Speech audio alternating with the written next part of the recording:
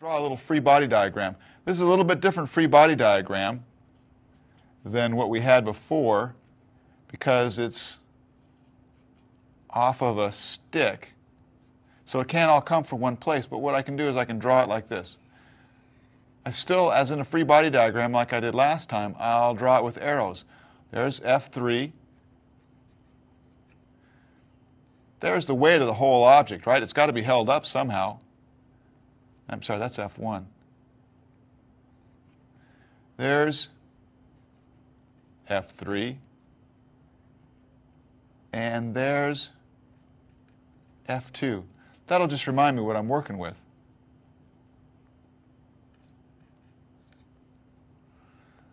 So first off, let's write what we know. I know that these torques are balanced. If they're balanced, that means they're in equilibrium. And the sum of all the torques is going to be 0. The torques on the left side, let's see, the torques on the left side are going to want to move you this way, so they're going to be counterclockwise. The torques on the right side, they're going to move you this way. They'd be clockwise. So the first thing I know is that the the clockwise torques are equal to the counterclockwise torques. Right? I mean, they got to balance or else it's going to tip. Now, what I can do is I know that torque is force times moment arm. So I can replace torque with force times moment arm. So on the clockwise side, well, let's see. First I'll say, on the clockwise side, I've got torque 1. On the counterclockwise side, excuse me, on the clockwise side, that's clockwise. I've got torque 2 plus torque 3. On the counterclockwise side, I've got torque 1. Right?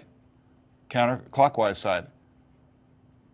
These two torques balancing this torque on the clockwise side. On the counterclockwise side. I'll get it right eventually. Now, torque is force times moment arm. So instead of torque 2, I'm going to say force 2 times moment arm 2. And instead of torque 3, I'm going to say force 3 times moment arm 3. And that's equal to torque 1, which is force 1 times moment arm 1. Now what I've done is I've taken this equation, this equivalence, it's an equilibrium, so these two sides are equal. I've taken them and I've written in terms of the variables that I've got. It's matching my shopping list now.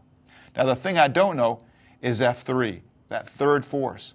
So what I need to do is I need to solve for that.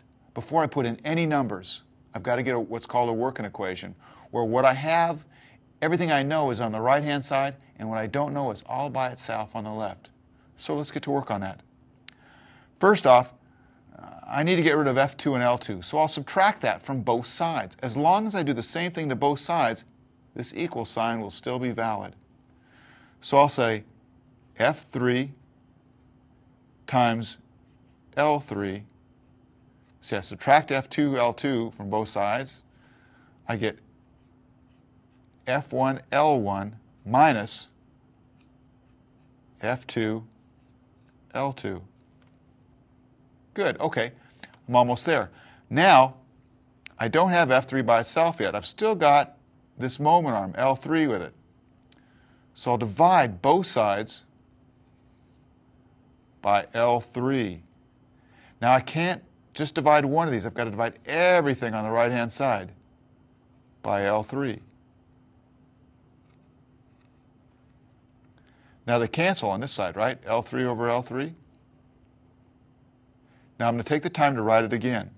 This is my working equation. F3 is equal to F1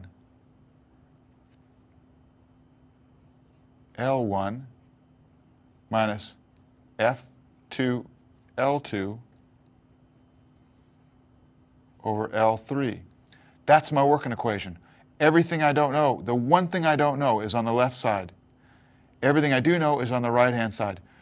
Don't put any numbers in until you get this working equation. Don't do any algebra with numbers. Do the algebra with the variables.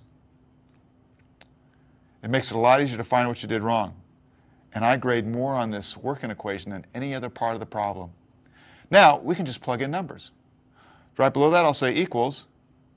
Now, F1, I go to my shopping list. Look at that. There's my variable F1. There's 100 pounds.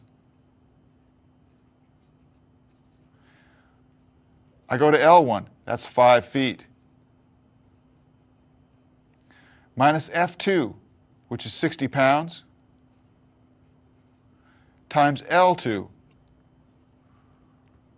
which is 3 feet. And all that is divided by L3, which is 2 feet. Now, I got feet and feet over here.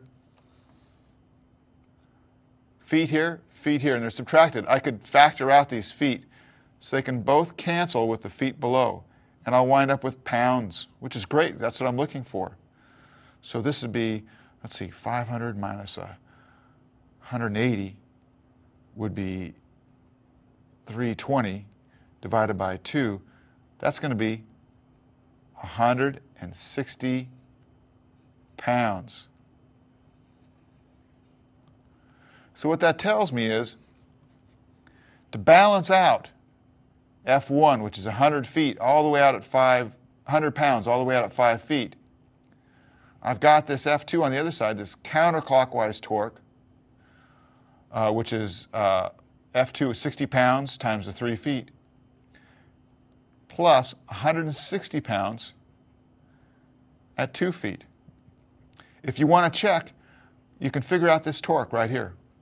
F1 times L1, 100 feet times 100 pounds times 5 feet. That torque is going to be 500 foot-pounds. Here I've got 160 pounds at 2 feet, that's 320. Here I've got 60 pounds at 3 feet, that's 180, that's going to be 500 pounds. So 500 foot-pounds, 500 foot-pounds on here is 500 foot-pounds over there. They balance. That's how to do a torque problem.